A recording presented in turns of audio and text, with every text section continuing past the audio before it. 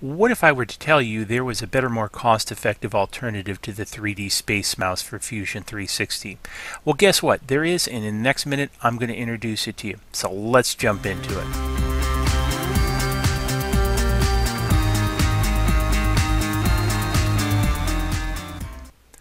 Welcome to this Fusion 360 Minute. In this episode, I'd like to introduce you to the Contour Shuttle. Now, there are two basic types of the Shuttle. There's the Express and the Pro. The major difference between the two is the Pro has more buttons than the Express. In this episode, I'm going to be using the Express. However, the configuration details for both work the same. So with that being said, one of the things that we first need to do is start the configurator, as you see I have on the screen here. From there, we're going to need to define Fusion 360 because the configurator comes, as you can see here, with a number of predefined applications. However, Fusion 360 is not one of those. And the way the configurator works is it looks to see what application has focus under Windows and then applies those keystrokes or those programmed actions of the buttons and wheels to that application. So you can customize this profile to various different applications and it will change with the application.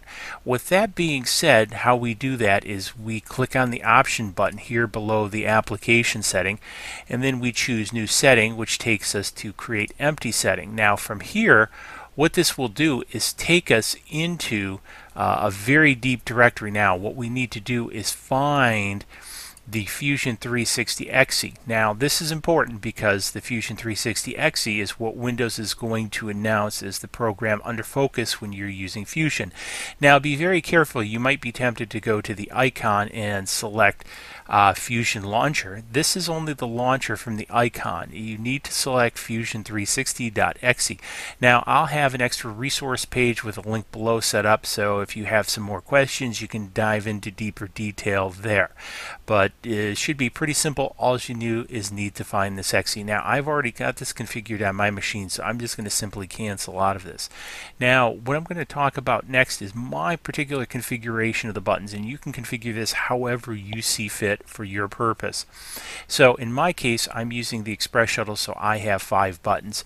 So I've configured this end button over here to be my orbit, while I've configured this button over here to be my pan.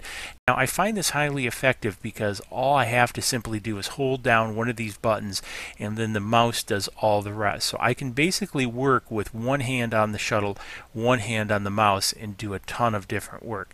Now the other piece that I have set up is I've got this button up here set for dimension. I've got this button set for trim, and then I have this button set for circle, which are the majority of my buttons. And then what I have the center wheel set to do are zoom, basically zoom in and out, and I use the inner and outer wheel for various levels of zoom, so you can set that up. Now when you go to do that, you notice over here you have your configuration menus to choose the functions that either you want. In this case, for example, I have my keystrokes for the buttons, or you can set up different mouse actions. So over here you can have key clicks, mouse wheel, switch settings. So again, you can tailor this to the keystroke settings of Fusion 360, which really works well.